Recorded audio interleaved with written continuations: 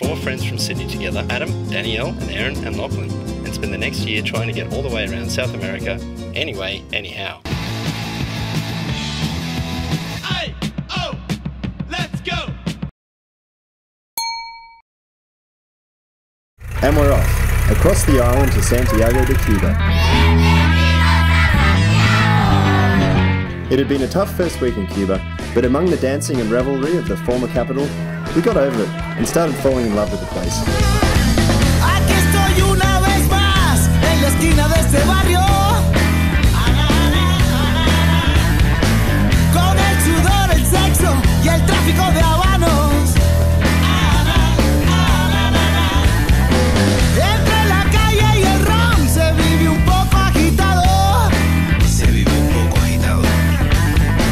Voy pedaleando en el tiempo hacia adelante, pero vuelvo al pasado. Siempre al mismo lado, tratando de vivir, luchando mi amor, luchando.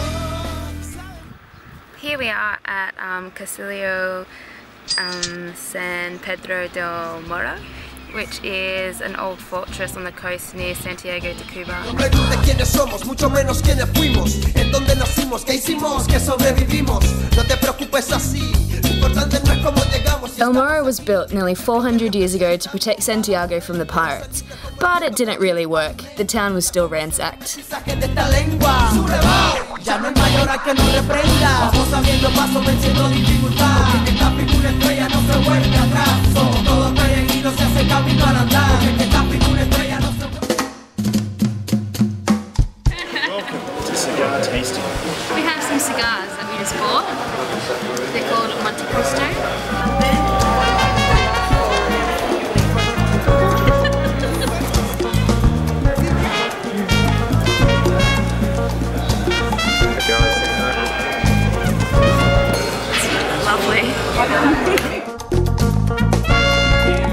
Some of the pirate spirit remains in Santiago. By the third day we were overcome with hustlers and made our escape to Baracoa.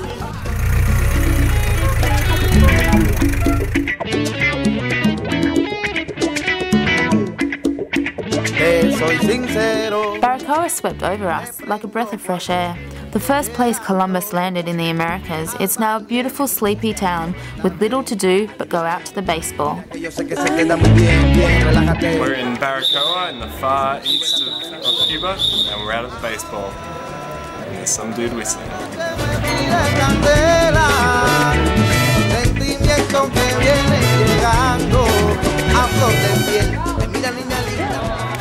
We're about to embark on a very steep walk up to a tabletop mountain.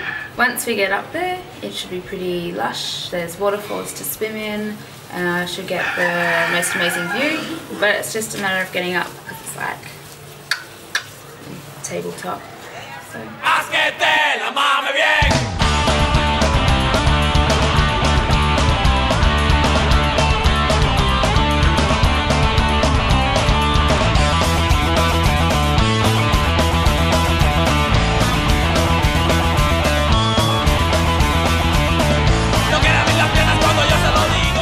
Between the revolution and the cigars and the cars and Castro and Che, it's easy to forget that Cuba is also a stunning tropical island.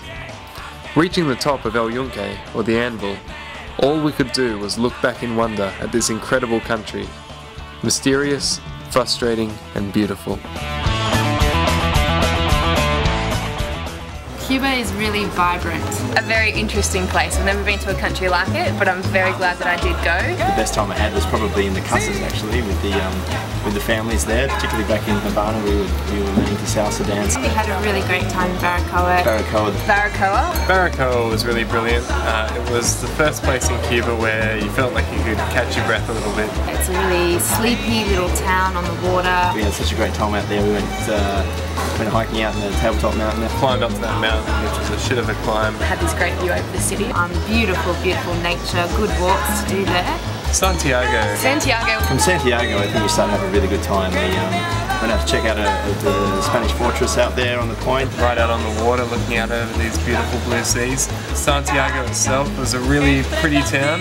We had Cuban cigars up there. A lot of hustlers there. We got hustled a lot in Santiago, but it's all part of Cuba. The dancing in the plaza at night was really brilliant, really energetic. It's pretty bustling, a lot of people there, lots of life going on. Trinidad's lovely, lots of nice, beautiful buildings, great music there. We went to this nightclub type thing that was in a cave, which was absolutely awesome. I've never seen anything like that before. Havana. I think that we weren't quite ready for Havana when we arrived. I think we arrived a little bit kind of shell-shocked. It's a very full-on city, a great city. It was just so full-on for us. We kind of walked around not quite knowing what to do. The cars there are so cool. Riding around in those convertibles and the really nice old 50s cars that are just so well looked after. Very, very cool. The food in restaurants and on the street, not that great. I never thought you could get that many flavours out of chicken anus in a hamburger. The food in the casas was incredible. We had in Baracoa these awesome prawns that were cooked in this coconut curry thing. Overall, I think Cuba has a lot to offer. I'm not much of a dancer, I'm not very coordinated, and I'm way too tall to stand in a crowd. And fortunately, after our couple of lessons and nights out, I think I've managed to possibly pick up something. Not a disease, something called dancing.